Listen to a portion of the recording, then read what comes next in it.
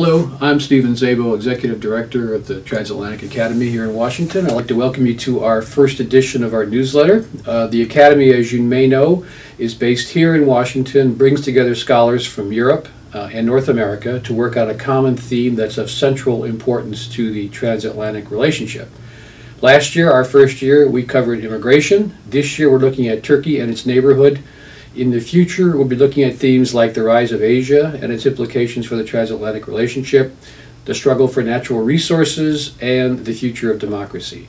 We hope that you enjoy this newsletter. We look forward to your involvement and your comments. Thank you again.